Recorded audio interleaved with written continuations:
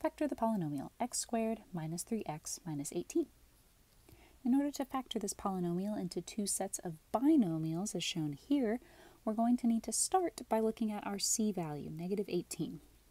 What we'll need to do is create a factor tree for the number negative 18, because we need to find two numbers that when multiplied together will give us negative 18, but when added together will give us our b value of negative 3. So we need to find possible pairs of numbers that could be factors of negative 18.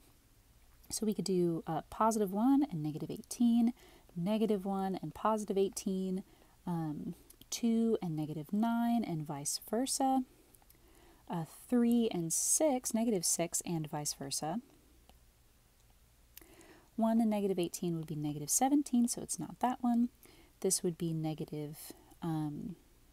positive 17, so it's not that one. This would be negative 7 and positive 7, both incorrect. This would be negative 3 and positive 3. This is incorrect, but this one, negative 3, matches our b value. So this is the pairing of numbers we will use to create our binomial.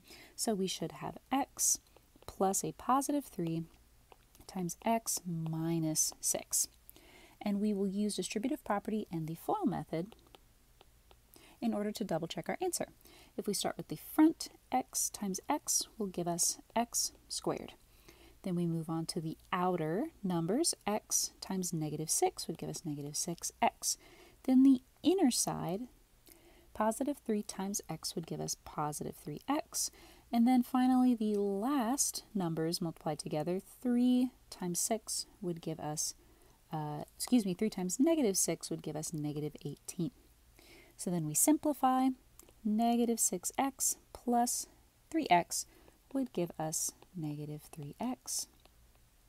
And now we have an equation that matches the equation that we started with. So that means our first option is our correct answer.